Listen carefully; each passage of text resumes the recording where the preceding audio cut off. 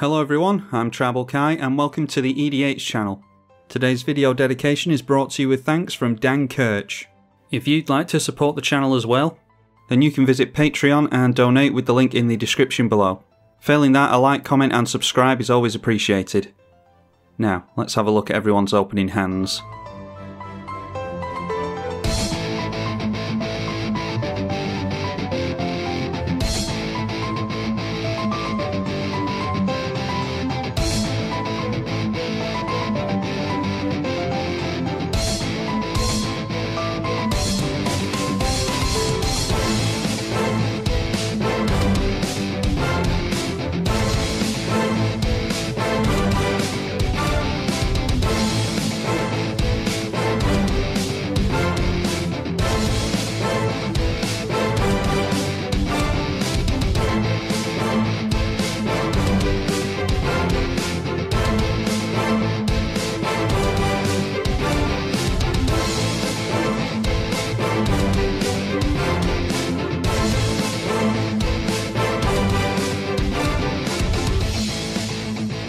Decent hand for us. If we can get a third land, then it's Kodama's Reach, and we're looking pretty good after that, I hope.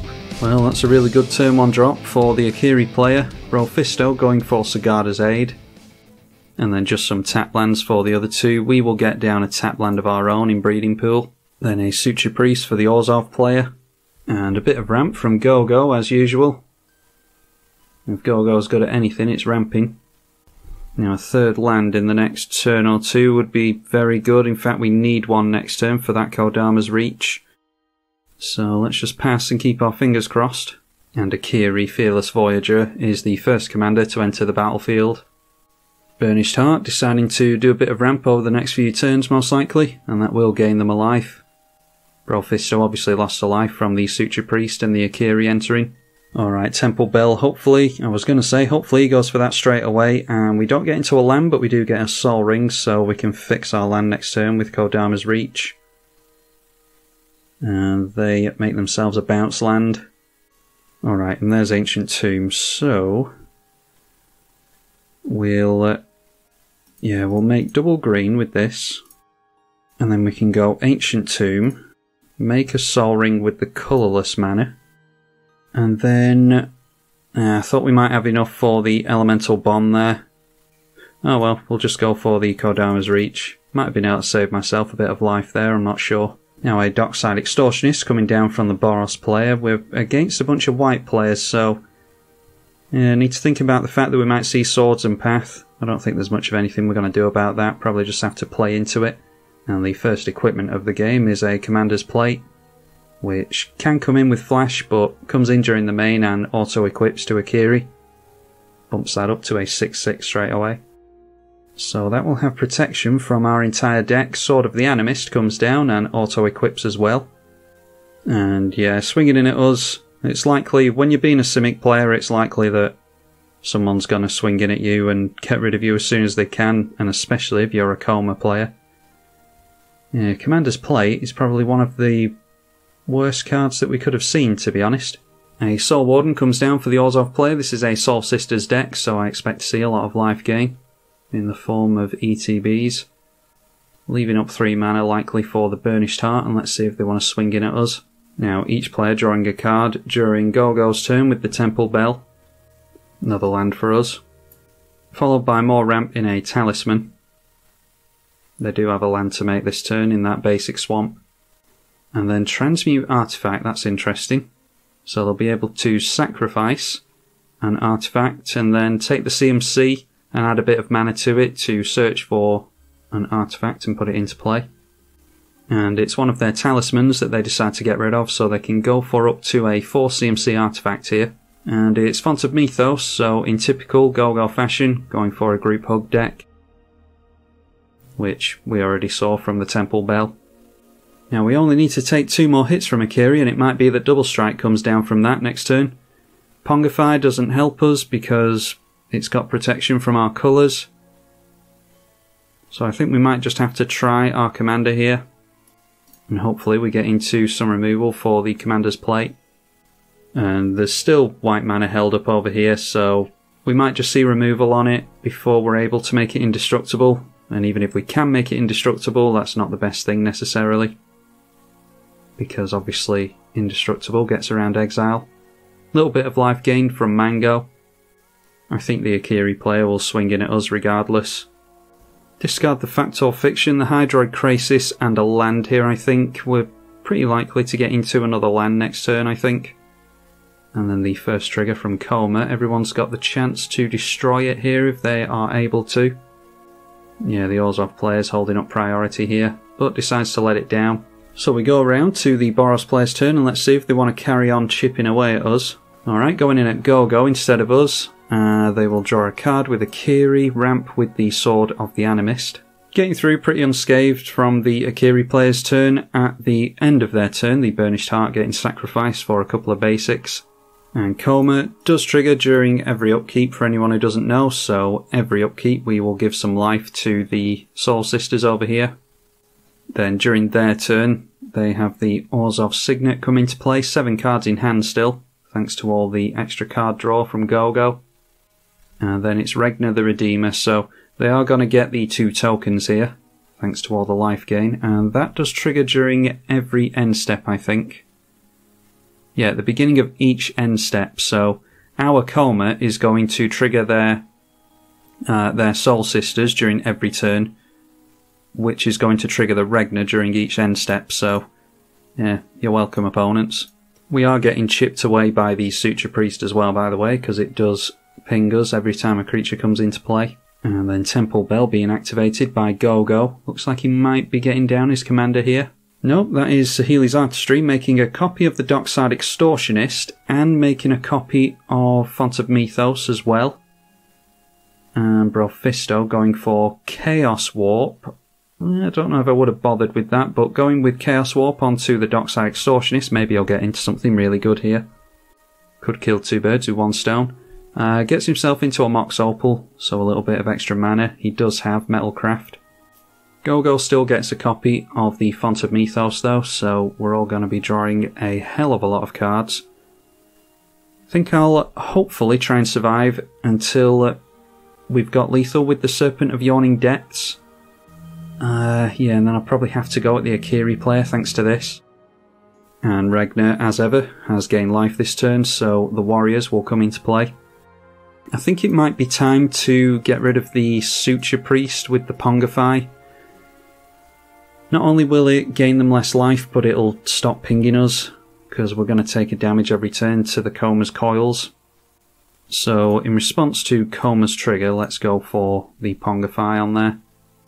They'll gain a life from the Soul Warden, because they will get a 3/3 Ape token. Okay, Sylvan Library don't think we need, because we're drawing plenty of cards. Scourge of Fleets, where X is the number of islands you control. Whelming Wave is probably good to go for, because we've obviously just got Serpents and Leviathans and Krakens and stuff. This is a Sea Creatures deck, if that wasn't obvious. So let's get our island count as high as we possibly can, ready for the Scourge of Fleets a little bit later on. We'll go Elemental Bond here, then we can carry on drawing cards whenever a Koma's Coil comes into play. Priority being held up over here, so we might be able to get a Swords to Plowshares or something out of their hand. Let's just turn in sideways at Broffisto. Could also have Teferi's Protection as well.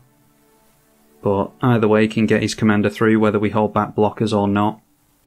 And I would like to clean up this board over here. So let's go for the Whelming Wave. And priority still being held by Broffisto. And that lands, that's really good. They don't have any haste yet, so yeah, that's really, really good for us. We will pass the turn at that. And I think we can get rid of a land and Sylvan Library. And whenever the Koma's Coil enters, it does have 3 power, so triggers the Elemental Bond. We draw into Traverse the Outlands. Elemental Bond is an auto-include in Koma as far as I'm concerned. Really easy way to keep yourself in cards. And I never thought of that, Koma Kai. If any of you have not watched Cobra Kai, then it's a necessity, you have to watch it. Really good. Noteworthy that Emeria the Sky Ruin is only a couple of turns away, or a couple of planes away from being triggered. And Akiri, nearly said Akira then, Akiri coming back into play and hard equipping the Commander's Plate. Maybe should have, instead of going for the elemental bond, maybe should have gone for bounce and everything and then held up reality shift for the Akiri so that it couldn't be equipped with the protection from blue, but I'm just hoping we can slam this down and get rid of Brofisto. Also could have tapped this down in response to it getting equipped by sacrificing a Koma's coil, so maybe should have done that as well. But if we're planning on having all of our stuff be unblockable, then I suppose we need as many Serpents in play as possible. Another token enters, this time we get into Simic Signet. Well, there's the Path to Exile. We'll be able to search for a basic. Maybe still go for Serpent of Yawning Tide, is it called? Yawning Depths. That'll be 3, 6, 9, 12, 15 and 18. Maybe we'll be able to get into some haste for the Serpent. Anyway, nothing we can do about that, so we will allow it. And we'll up our island count. Alright, well, so much for that. A Fumigate, destroying all of the Koma's coils. They had to get rid of our commander before doing that because it would have been indestructible. So our Koma's coils go down, but the Akiri can detach an equipment and gain indestructible. So that opens us up for the reality shift onto Akiri at least. Then a Felwar Stone. 11 cards in hand for Mango. But no one has an infinite hand size as of yet. And there's that Soul Warden again after we threw it back to their hand with the bounce. A Serra Ascendant as well, excellent. So it might be that we have to go reality shift onto that, unfortunately. Now it's round to Gogo's turn, who is just pretty much here to keep us all in cards by the looks of it. Draws us into a mana drain with the Temple Bell. Doesn't actually have all of his colours yet somehow. Clever Impersonator. I would imagine that would go on the Serra Ascendant. Nope, going on the Font of Mythos.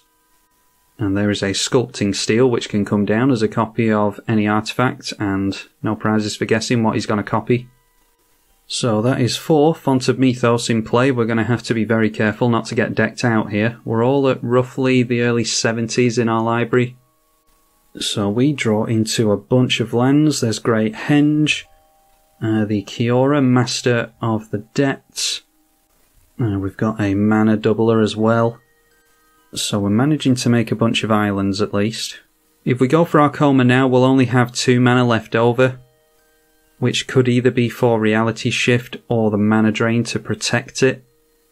I think it might have to be Koma. And then maybe we just take a hit in the air from the Serra if we go for reality shift onto Akiri. I think either way, in order to make this hand work, we need a big creature in play. So we might as well go Wild Growth onto the Forest, because that pretty much pays for itself. And priority has been held up by Brofisto, so we might have to counter a Swords or something. Yeah, so not the best position for us to be in, but we'll try our luck. I think the Boros player has something for us, but we'll force them to use it at least. Draw a card with the Elemental Bond and gain the Soul Sister a bit of life. And then during the end step, tapping down a single piece, a couple of pieces of white mana, 3 pieces, so maybe Generous Gift. No, playing Sword of Fire and Ice at instant speed, which will give it protection from blue. I think we just need to get rid of Akiri here. So a manifest creature enters the battlefield and triggers the Soul Warden again. Yeah, again, we'll probably take a hit from the Serra Ascendant, but you never know, they might not come in towards us. Probably should have waited for the sword to enter the battlefield as well and get targeted onto the Akiri and then manifested, because as it happens now they can actually equip it for free onto the manifest creature. So discarding a bunch of stuff down to hand size, a bunch of mana, ramp, card draw like Riskar's Expertise. Don't think we'll have chance to cast the Kiora or the Icy.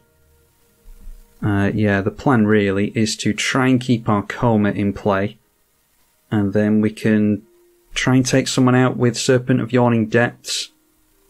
Maybe get a bunch of lands into play with Traverse the Outlands. I'd like 2 big creatures in play before I go for this, in case Koma gets shot in response. Pretty bad matchup for us, having a bunch of white players at the table. They have the best spot removal in the game for creatures. Okay, yeah, Mango requesting that the Soul Sister does not get shocked. We'll see what happens. A Soul Ring for the Boros player, followed by more fast mana in Chrome Mox. 13 cards in hand, so it shouldn't be an issue with the Moxons. Then a Stoneforge Mystic, so Yeah, we might see some kind of double strike here. It was a big mistake that I allowed this to get equipped up, because they effectively don't need haste here. But if we manage to get a bunch of islands down with this, we might be able to just bounce everything back with Scourge of Fleets. I don't know if we're going to have enough mana for that or not. We do have a mana vault in hand now from this turn, and the Elemental Bond. Red Elemental Blast will force us to sacrifice, so we'll get rid of a Koma's Coil to make that indestructible. They might have something else for it thanks to all the card draw, but it does gain indestructible. Glad to see the back of that while we've got a mana drain in hand though. Then Arcane Signet with 10 cards left in hand, and now a Relic Seeker. They still don't have haste, I don't think. I'm not sure.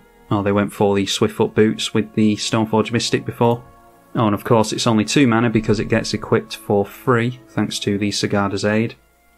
So the 4-4 coming in at us as we assumed it would. The 2-2 goes in at Go-Go as we assumed it would. And now we'll see if they shock the Soul Warden or not. Tapping out into something, it might be a bunch of damage, a big buff onto this maybe. That could be the Nezahan's hammer or whatever it's called, the indestructible one. Well, it's a hammer, but it's not the one I was thinking it was, Colossus Hammer. So they're going to deal 14 to us.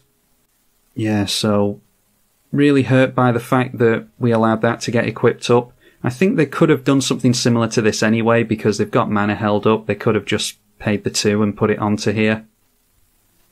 Plus they ended up with haste anyway, so yeah, our only means of getting out of this really would be the Scourge of Fleets, but we need to get a bunch of islands into play before then. And I think we got shocked by the sword there as well. It did not go on the Soul Warden. And then that becomes renowned, so they can search for another equipment. So it looks as though Mango is likely going to take us out with the 6/6 flyer here. Yeah, I wanted to build Koma like outside of a typical good stuff Simic deck. I wanted to make it like Sea Serpent, Sea Monsters tribal, but I think Koma's so scary a commander that we're just not going to have chance to play out a bunch of fun sea creatures and stuff. So I might have to make a different Koma list that actually is going to be able to get us into the late game, which is what we typically want to do with Koma. Ajani's welcome for some more life gain whenever a creature enters under their control. Then an Archangel of Thune start putting a bunch of plus counters on all their stuff. So whenever a creature enters as it stands now, they will get 2 plus counters on everything. Yeah, I think the shock definitely should have gone on the Soul Warden. It's all well and good knowing that we might be the biggest threat at the table, but it doesn't mean that you allow a bunch of life gain to take place, and we're starting to see the benefits of it now. It is actually out of the shock range.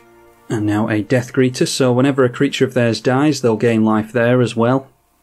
And it's a bunch more counters here. They might be able to make the Soul Warden big enough to swing into us, because obviously we can tap this down with the Koma. But if they're going to force us to trade the Koma, then yeah, we're still in pretty dire straits here.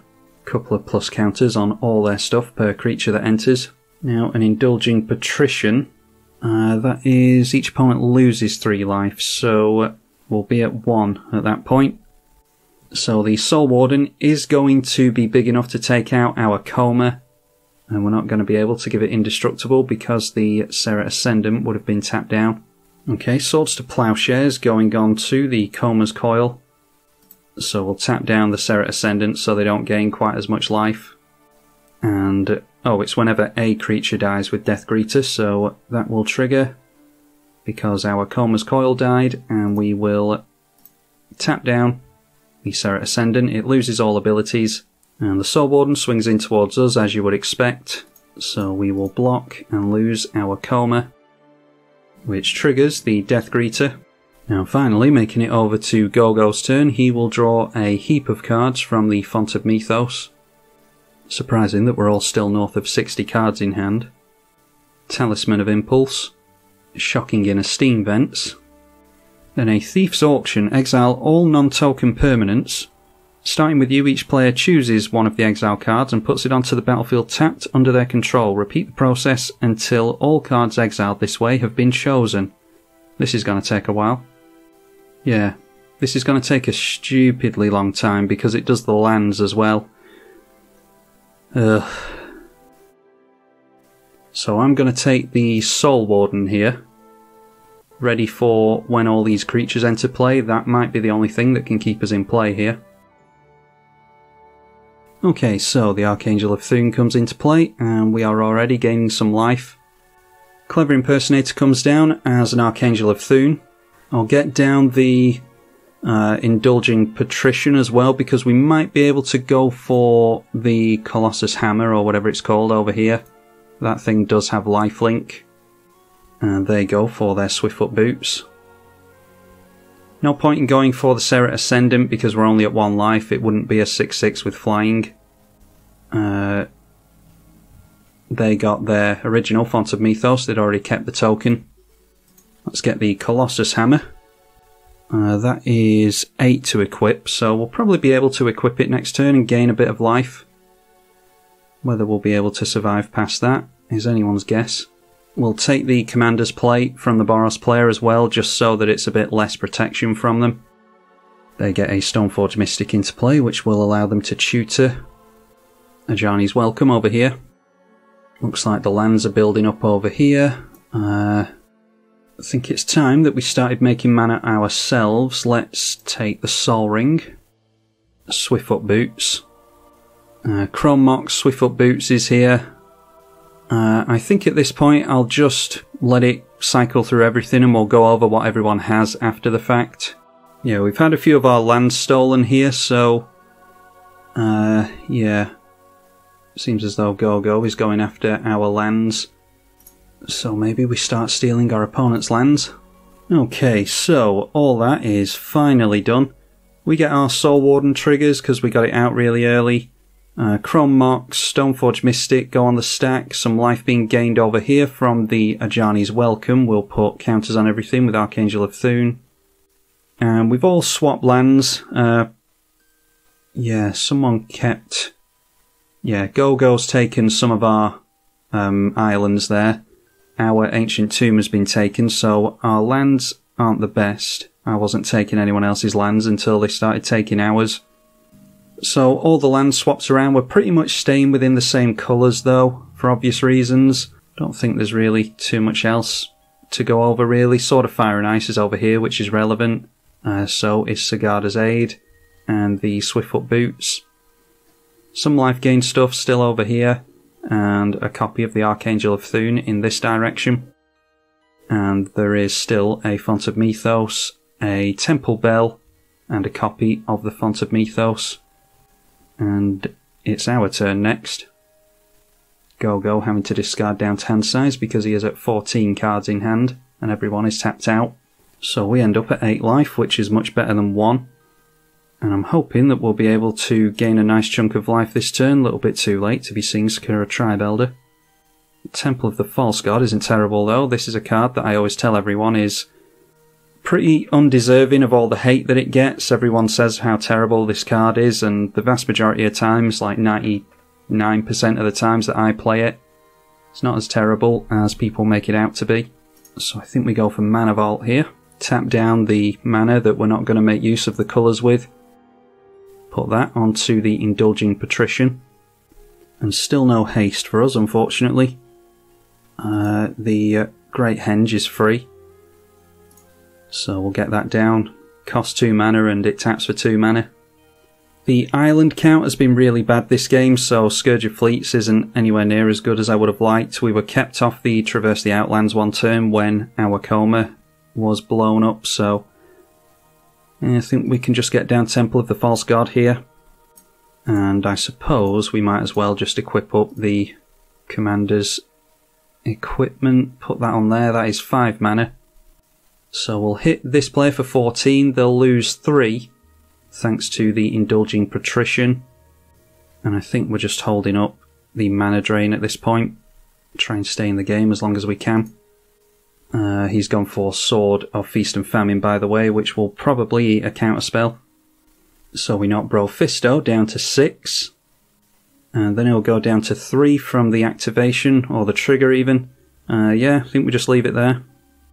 And now our opponents have to be careful. Is it if we gain 3 or more life, if we gain 3 or more life during a turn, then Brofistol is going to go down, assuming that he can't gain any life. Not worthy that.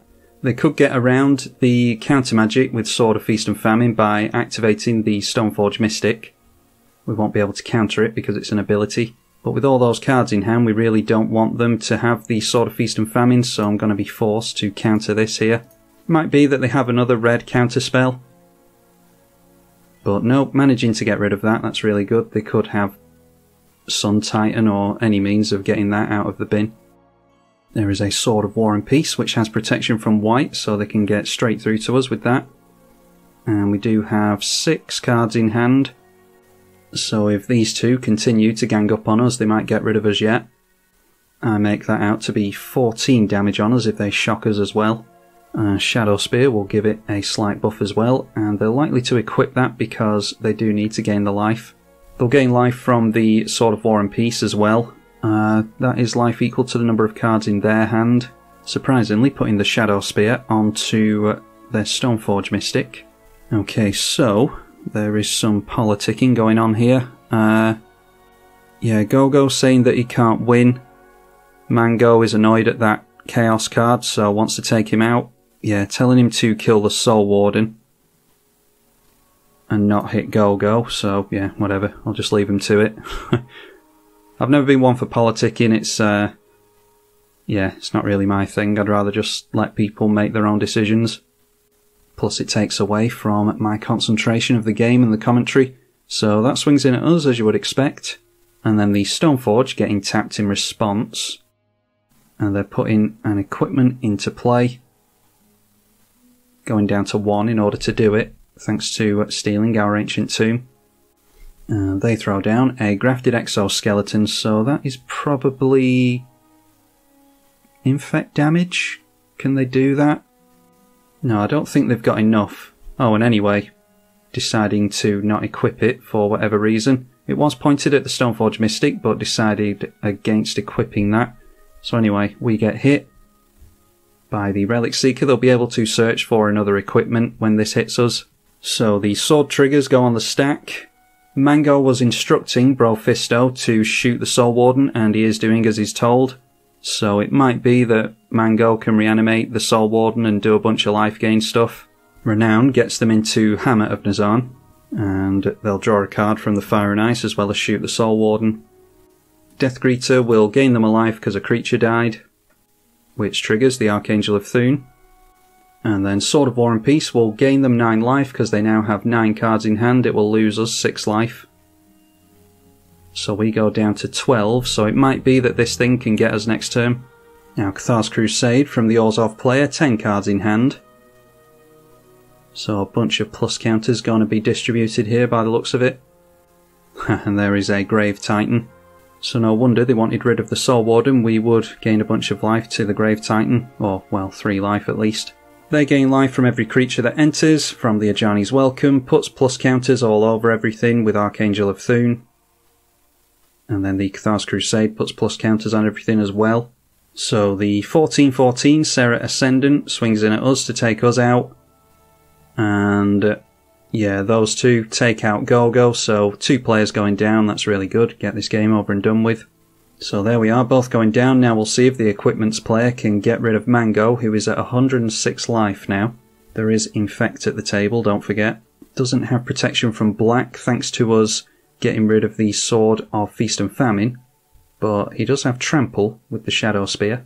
Oh, and someone just pointed out in the chat that the Sigarda's Aid is what targets the creature to put the Grafted Exoskeleton onto it, so yeah, I didn't realise that's how it worked. That's why the exoskeleton didn't go onto there previously, because it is actually the Sigarda's Aid that targets it. Anyway, an Armoured Sky Hunter coming into play, and then Hammer of Nazan going onto that. The Grave Titan is a 14/14 Death Toucher. The zombies are 10/10s at the moment. Don't think I've ever seen an Archangel of Thune stay in play for so long. Whenever I play it, it gets blown up immediately. But it's done a hell of a lot of work here. Really waiting for the Thalissa to come out on Magic Online. We don't have any of the Commander 2021 cards, believe it or not. Otherwise I would have been straight on those. especially Thalisa, because I'm very much looking forward to that. Haste and Hexproof going on to the Sky Hunter, and it's not looking like Brofistow's going to be able to do anything. The Grafted Exoskeleton as well doesn't quite do it. Pretty sure that Mango's going wide next turn, just deciding to turn everything in sideways. The Armoured Sky Hunter did trigger there, but I don't think they got anything. If I look at the revealed zone, yeah, I don't think they pulled anything out of the top 6. So just jump in with a zombie, taking 7 poison damage and staying at 106. So now it's round to Mango's turn. All he really has to do here is turn sideways and the game can be over, but he is casting something here. Heliod's Intervention. Okay, so he went up to 127. And then, yep, just turning sideways, he goes wide on Brofisto quite comfortably. So I'm sure that the Shadow Spear would have gone on to the big creature had this have been able to target it. That's just a little numbo that I didn't know about either, so protection from white is pretty risky when you've got a Sigarda's Aid in the list. So just something for everyone to be wary of. So a bunch of stuff turns in sideways, they gain some more life from the zombies entering. And there we go, finally, that one's over. Yeah, I'm not sure. I'm probably going to have to retire the Koma Sea Creatures deck. I don't know how well it would have fared against these decks if there wasn't a group hug player at the table. The one advantage that a more control-y, wanting to bounce creatures and buy yourself time type deck has over the more aggro builds is that they're likely to run out of cards way before you are. But when you've got a group hug player feeding everyone cards, they've got the advantage of speed and having a bunch of cards in hand, whereas we've just got big dumb sea monsters. So I might make another Koma list, but one that is just a Simic Value, your typical Simic Value deck. Be sure to let me know what you all think of that idea. Big thank you to my patrons Brofisto, Mango and Gogo Batman. This channel wouldn't be possible without them. There's no way that Magic Online randoms would sit through all that. Big thank you to them again. I'm tribalkai on the eedi-H channel. Thank you for watching.